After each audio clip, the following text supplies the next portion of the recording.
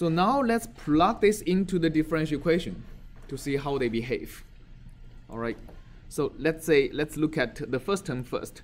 The first term is partial u, partial t. Now with the Fourier series, what is partial u, partial t? Can somebody tell me?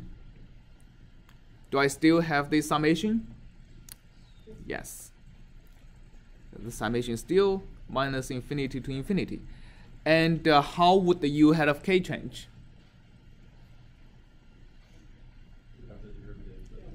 Becomes the derivative of u hat k. Now we have the ordinary derivative because u hat of k only depends on time. And how does the exponential change? No, they don't, right? Because they only depend on x, they don't depend on t.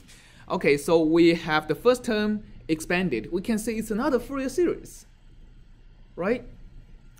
And we hope the same thing happens for the spatial derivative, because with that we can basically match the terms and figure out how the u hat of k's evolve. So when we look at the Fourier series of that, this time would the u hat of k be any different? No, because they are functions of only time. They are not functions of space.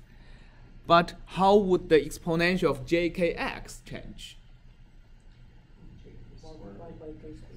Yes, we're taking the derivative of an exponential twice. Each time we have still the exponential here, but a factor of jk comes out of the exponential when you take the derivative. So jk squared would be minus 1 times k squared. So minus 1 times k squared comes out because of the second derivative, and we still have here. Now it's time to match the terms, right? We know that this thing plus kappa, actually not plus kappa, equal to kappa times this thing, right?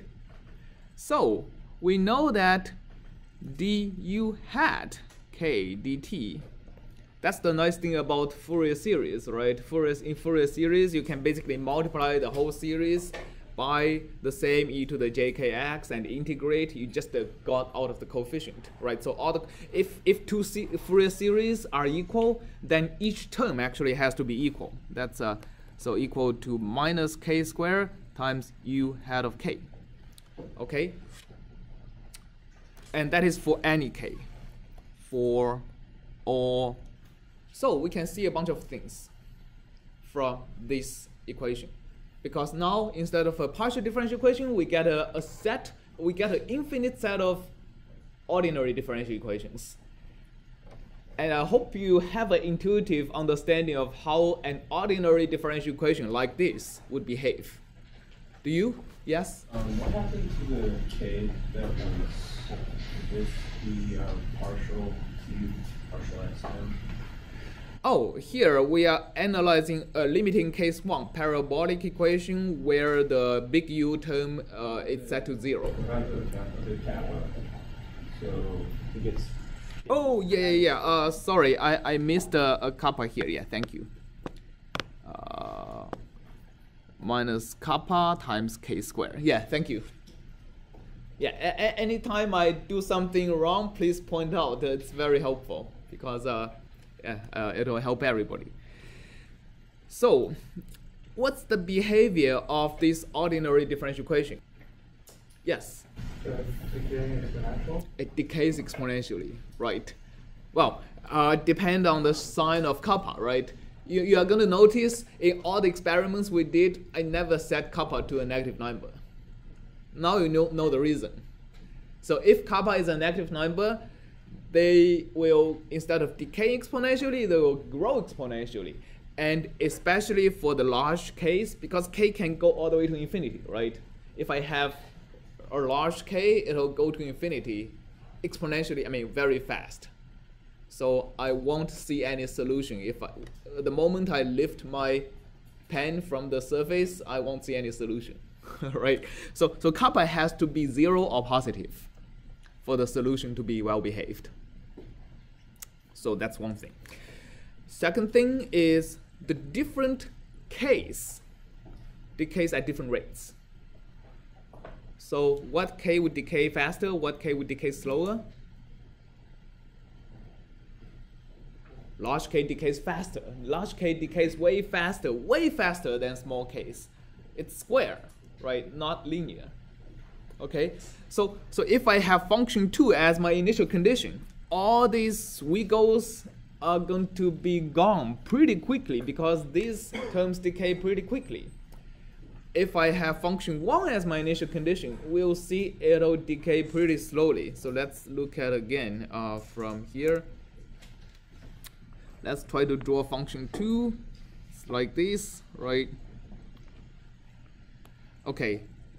We see it becomes smooth very quickly. All the high frequency terms, they are gone very quickly. They decay exponentially.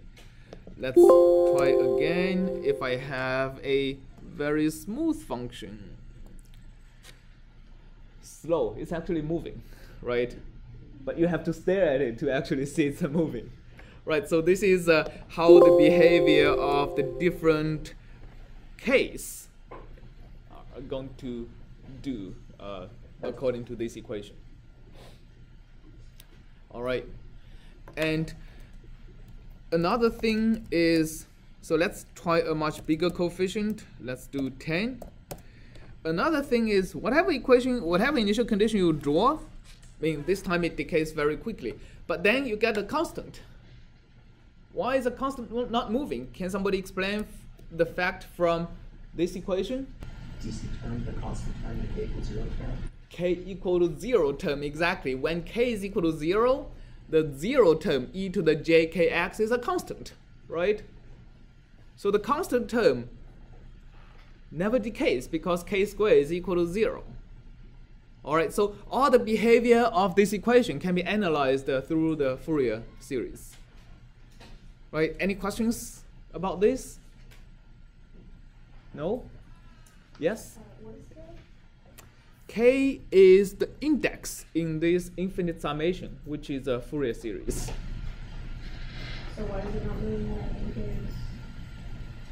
When k is equal to 0, corresponds to a particular term in this infinite series, in the Fourier series, right? So what we are saying is that initially U0 may be composed of many, many different terms. And if I have a large kappa, all the terms corresponding to k equal to 1, k equal to 2, k equal to -1, as long as k is not equal to 0, they get decayed very fast. So after some time, I won't even see these terms on the screen.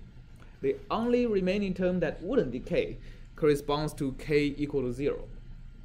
So after some time, what you're going to see is that still infinite summation, but the infinite summation has almost 0 components in all terms other than the k equal to 0 term.